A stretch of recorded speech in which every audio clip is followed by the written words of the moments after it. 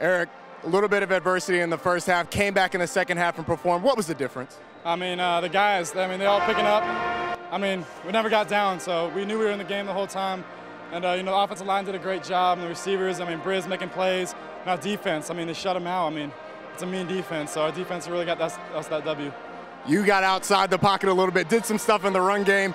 I asked you if that was something you like to do, but how'd that feel? You almost got in the end zone down there. I know. I reached for it, but I guess I didn't get it. So, but it felt good. I try not to run as much as I can, but when I do, I try to make a play. Your guys came up with big plays down the stretch. Brisley had one, Steve had one. What was that like? It's great. It's momentum changers. It really took over the game right there, that tempo. So without them, Briz and Steve, they did a great job. But it started with the guys up front, the offensive line. They were doing great blocking.